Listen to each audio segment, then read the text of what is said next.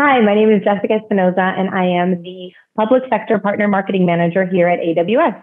I'm here today with Chris Connolly from Slalom. He's a Senior Director. Welcome, Chris. Hey, thanks a lot. Nice to be here. Wonderful. Chris, what are some of the common challenges that you're seeing within some of the public sector organizations in modernizing their contact center? Jessica, I think it kind of breaks up into three big areas. The first is that there's a retiring workforce. There are fewer workers to support same or growing populations. And in most states right now, there's little political will to really invest in hiring kind of large public sector workforces. Local governments are spending money, but they're not spending it on hiring hundreds and hundreds of people. The second is that legacy on-premises solutions just aren't really scaling that well. With all the best intentions in the world, they're mostly optimized for kind of typical volumes. And they're optimized to take up to, to scale up to the largest expected volumes. The problem is that when catastrophes hit, like when people really need help, the rules of normal kind of go out the window. And so you can't just look at what happened in the last 5 or 10 years and say, well, what was the largest volume that we handled then? We'll just build to that. As more and more disruptors kind of come into play, you have to think of in terms of once in a generation crises, because that's when people really need those services. And then the last thing is that a lot of legacy solutions kind of assume that everyone's in a fixed location. A lot of them have ways of working around that. You can build a distributed contact center with them, but it's just a lot harder from a technical perspective. And so what do you do when a catastrophe does hit? Well, the need for government services actually increases, but suddenly you don't have enough people.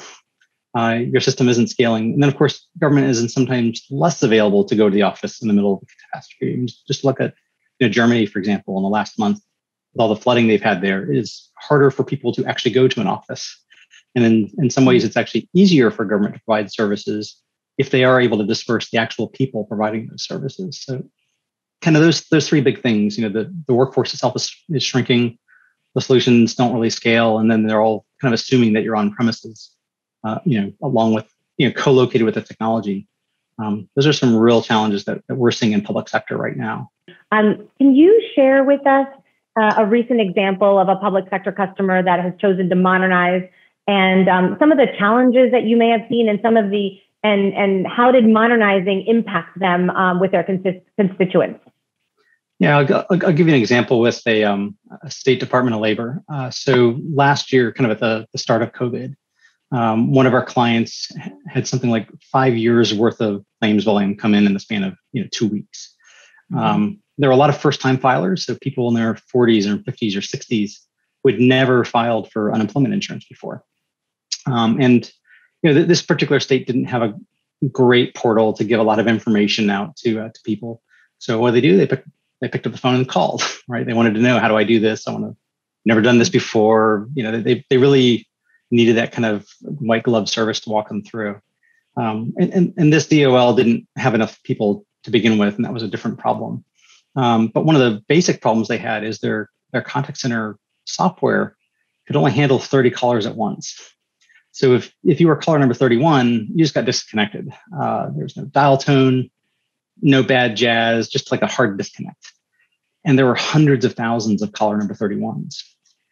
And so what they found is that when they moved over to modern contact center solution, suddenly they could scale and they could make a decision about what kind of experience do they want to provide. They still didn't have enough people to take on hundreds of thousands of people a day. They weren't going to have that many people on the other end of the phone line, but they could at least very quickly, like in a few weeks, configure a solution that could handle as many people as they've wanted to have waiting. And could do things like, hey, if our queue depth gets to be this much, we'll give them a message that we're going to call them back. And by the way, log their phone number, put it into our contact center solution, put it into our service center solution, so that instead of waiting for them to call the next day and forcing them to call, we're going to call them back. In fact, even just ask them when they want us to call them back, and we'll transcribe that voice into a text record, put that into the database, so that as we're organizing work for the rest of the week, we know that Chris wants to be called back at, between noon and 5 p.m. tomorrow. Okay, we can do that. It allows them to actively manage the work and get really, really efficient with their people. So it really does transform a contact center from a very kind of passive intake engine to something that can be much more active. What would be a first step for an organization who wants to modernize their contact center and don't really know where to start? And somewhat counterintuitively, coming from a lifelong technologist, start with the people. With modern cloud platforms, the technology is often the easy part. These systems don't cost millions and millions of dollars to put in anymore. They used to, even a few years ago, they used to. And they really just don't now.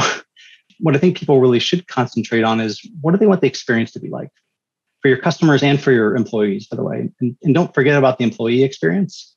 I don't know if you've seen that ad on TV, happy cows make happy cheese. It's kind of true. And so if you think about what kind of experience do you want your employees to have in terms of how they're using the contact center to serve their customers, you can make some great customer experiences. How much better is it than having a system tell you that you're caller number 853 in line versus, hey, would you like us to call you back tomorrow? And then just getting a call back. So having people on your team who really understand kind of modern experience design practices is really, really valuable and can't be understated. Experience design is a skill set that's kind of in short supply right now. It's I think a lot of organizations realize that it's valuable, but it's hard to find people that really do it for a living. They're absolutely worth waiting for, and a lot of organizations are building that capability. But they're absolutely fantastic, and it is a really different way of delivering technology that I think makes a big difference in people in terms of how that technology creates a good experience for end customers and people. Thanks, Chris. How can someone contact you if they wanted to learn more? Yeah, thanks, Jessica. If they want to learn more, contact us at sales@slalom.com. Great. Thank you so much. Thanks so much for watching.